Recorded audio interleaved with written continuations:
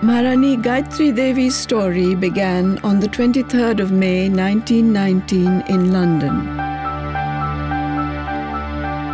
One of 5 siblings, she was born to Princess Indira Devi of Baroda and Maharaja Jitendra Narayan Bhup Bahadur of Cooch Behar.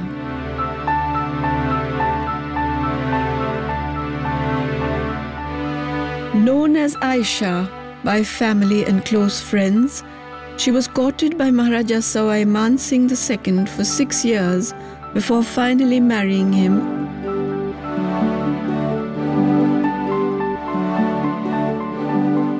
When I got married here, I did have kind of parda. I didn't wander all over Rambagh because I might meet my father-in-law or somebody like that. So that's why I was a little bit in parda, not very much.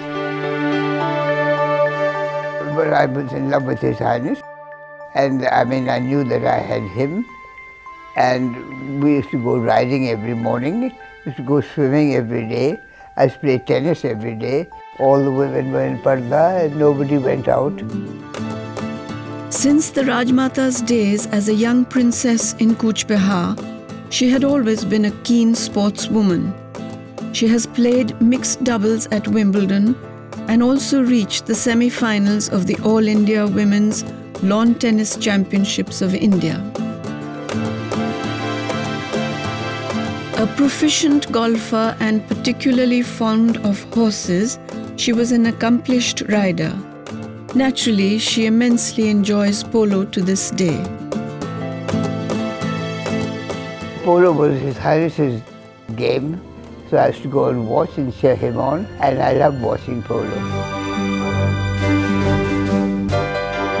In many ways, she is truly the eternally beautiful and charming face of Jaipur, mother to its people, immovable wall to its critics, and true to its spirit. For the students of MGD, past and present, she has always been and will forever remain Rajmata Gayatri Devi of Jaipur, their personal pillar of faith.